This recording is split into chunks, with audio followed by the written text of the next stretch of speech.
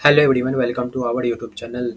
In this video, we will guide you through the process how to hard reset Ikea Rodret Smart Switch Hub. Okay, so guys, we are going to discuss by each step.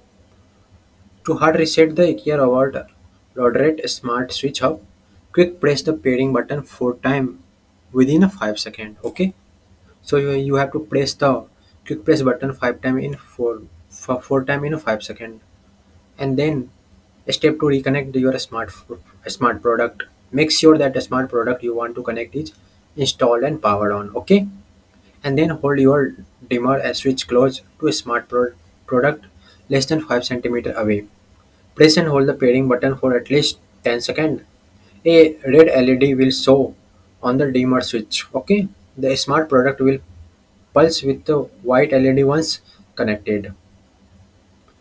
So this is the all step to reconnect your smart product. Okay, so thanks guys, having a nice day. Don't forget to subscribe our YouTube channel.